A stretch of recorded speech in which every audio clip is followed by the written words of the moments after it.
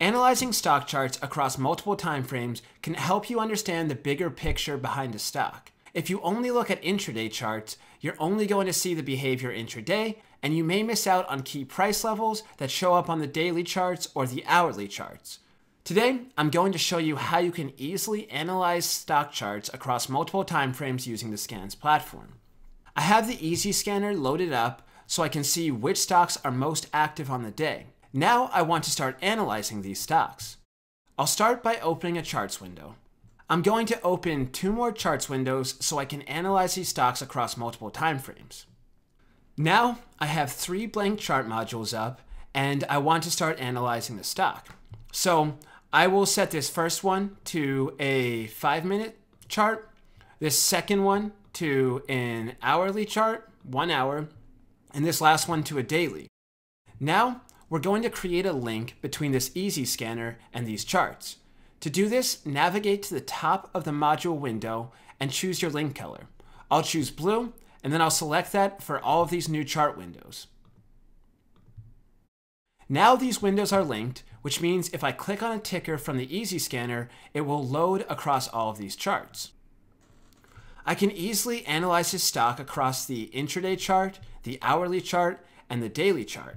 Furthermore, I can customize each of these charts to my liking. For example, if I like to use VWAP intraday, I can add that to the intraday chart. So I'll go ahead and scroll through these indicators, find VWAP, and I will also add the volume chart to this. The hourly chart, I will add the volume as well. And I will also add a simple moving average. We'll set this to a 50-period simple moving average, which will be the 50-hour moving average on the hourly chart. Set this to done. And lastly, I can customize my daily chart. Once again, I will add that volume chart. And I can add some relevant daily chart indicators. I might add the RSI, and I might add the 200-day moving average. I'll change the color so I can differentiate it from the other chart. And of course, I could continue to add as many indicators as I'd like. I could also customize these charts. We have a video on that if you'd like to use, let's say, bar charts or line charts. And now that I have my chart set up, I can easily click through these different tickers on the scanner and analyze their charts across multiple time frames. We can see the stock is doing well intraday after gapping. I can pull up another chart. And once again, I can see how the stock is performing on a daily basis, an hourly basis, and an intraday basis. We can expand this further and add weekly charts as well. For example, if we just looked at this one intraday, we would see that the stock came down a little bit after a morning run and then continued to run back up in the middle of the day. If we look at the daily chart, we can also see that this same stock pulled back from $5 to $2 last year. This is all important to know when you're trading these stocks.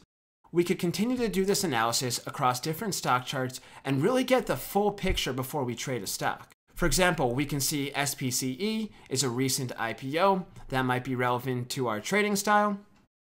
We could add as many new indicators as we'd like if we'd like to analyze these using a setup that's different from our default. It's really that simple. You can also connect these charts to level 2 screens or whatever you'd like to analyze. To get started, simply load up the Scanz platform, open your charts modules, and set up the linking. Best of luck with your trading, and reach out if you have any questions.